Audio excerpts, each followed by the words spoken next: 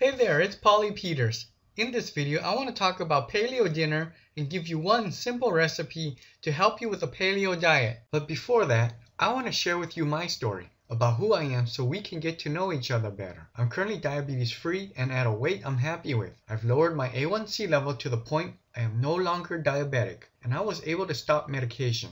But it wasn't always like that in the past. In fact, I used to really struggle with my diabetes and weight. In 4 years, I lost a total of 7.5 pounds.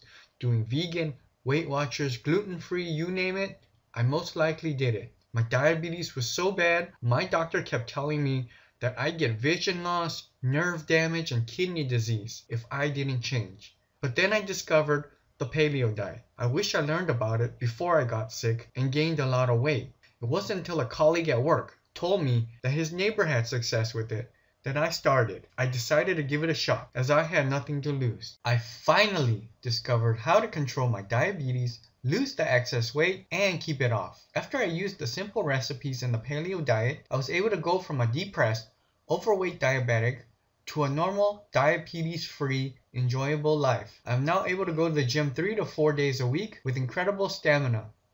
Not only that, it feels amazing no longer having to take medication. The following recipe is the exact one I've been using in my diet for the last 2 years. My wish is that it helps you achieve your goal, like it did for me. Now on to the recipe. Honey and soy chicken with sesame seeds. Ingredients: 2 chicken breasts sliced into strips, 1/2 cup of honey, 3 tablespoons of soy sauce, and 4 tablespoons of sesame seeds. Instructions: preheat your oven to 350 degrees Fahrenheit.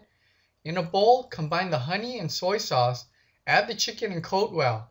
Place the chicken and honey sauce on a baking tray lined with baking paper. Place the chicken in the oven and cook for 10 minutes. Remove and add sesame seeds, coating well.